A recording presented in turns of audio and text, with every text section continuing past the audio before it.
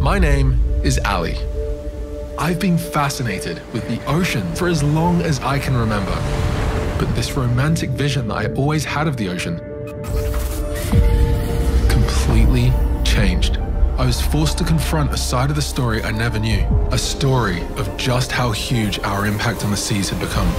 Hi, I'm Marine, and I'm also a marine biologist. My name is Chantal. I am a marine biologist. I'm a scientist. Hello, this is Ray Hilborn. I'm a professor at the School of Fisheries and Aquatic Sciences at the University of Washington. I'm about 6 weeks away from earning an undergraduate degree in marine science from Boston University, so I am educated on these issues. Seaspiracy is a new Netflix documentary by a filmmaker named Ali Tabrizi. It follows his journey of learning about issues threatening the health of oceans, such as overfishing, plastic pollution, and whaling. As far as the actual storyline of this film goes, it's pretty all over the place. He starts talking about his love for whales and dolphins, and then jumps to how plastic pollution affected him and what he could do about it. And then he goes to how he didn't know overfishing was a thing, and then kind of rotates between these three general topics for the duration of the film, loosely connecting them. You know why no one seems to really care about what researchers have to say? It's because they're too multidimensional, too nuanced. They offer a picture that is just not extreme enough, and people need extreme. So, I am not here to tell you that the oceans are not in trouble. Okay, the oceans are facing a number of severe threats. Climate change is a big problem, plastic pollution is a big problem, and yes, overfishing is a big problem. But I am here to tell you that the latest documentary, Netflix documentary called Seaspiracy, does have a lot of misinformation, untruths, and is a very one-sided view of all of the threats that face the ocean. First, it's very clear this is not a documentary, but it's a propaganda film made by vegan activists. It makes no attempt to present the issues and provide any perspective. Okay, so the first untruth is probably the easiest to debunk, and that is that we will have no more fish in our oceans by 2048. This is some research that he quotes in the Seaspiracy documentary. And I'm here to tell you that this is not true, okay? I need you to take this number, throw it out of your brain, and just forget you ever heard of it. So the next issue is a bit more complicated, but it's to do with the whole idea of sustainable fishing. So within the documentary, Ali says that you know, there's no definition for sustainable fishing, and he kind of comes to this conclusion that a sustainable fishery cannot exist.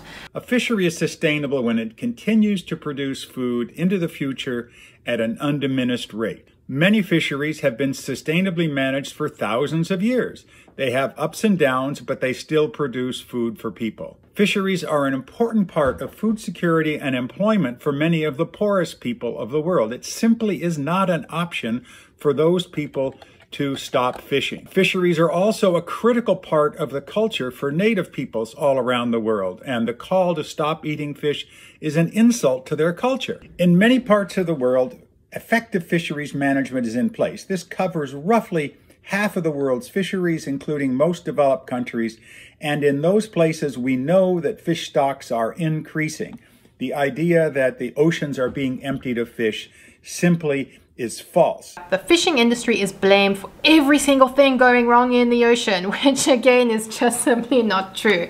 Seaspiracy featured several prominent people who are known vegan activists, Sylvia Earle and George Monbiot in particular, and they never ask the question, if we don't eat fish, what are the environmental impacts of the other foods? Food production on land, which is what they suggest we should do, has great environmental costs, particularly land clearance to grow new crops. This is much more destructive to ecosystems than managing fishing in the ocean. Fishing is in fact one of the most environmentally friendly forms of food production because it can be sustainably done from a natural ecosystem.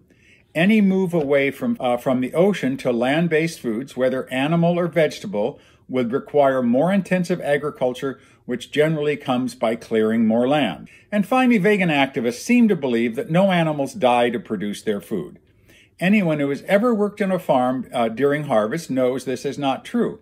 My son farms 500 acres of crops, and he kills hundreds of sentient animals when he runs a combine through a field, chopping up rabbits, mice, birds, and on occasion, baby deer.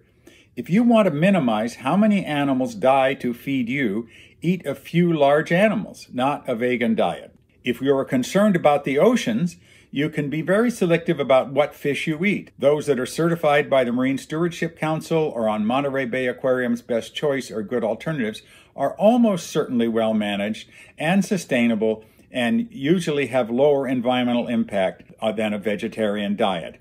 It's disingenuous, it paints a very bleak and deceitful picture of the industry. It pretty much disregards the existence of small fishing businesses and artisanal fisheries. It dishonestly proclaims that governments and NGOs are corrupted. Yet without NGOs and good governing, the fisheries would be in a much more dire state today. It does nothing to teach more about the issues at stake, how they come about, who works on solving them. It completely ignores the fact that NGOs and researchers have been talking about some of these issues for decades. It is biased, prejudiced, and discriminatory. It is unfair and unjust, and finally, unrealistic in its solutions. Just based on the name, I knew anything trying to sell a conspiracy theory about a heavily funded and researched topic is probably going to be BS.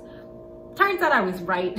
There's no real conspiracy theory that he even talks about. He uses the phrase, "No one is talking about this," a lot in hopes that you'll actually believe that he's some genius who uncovered something big.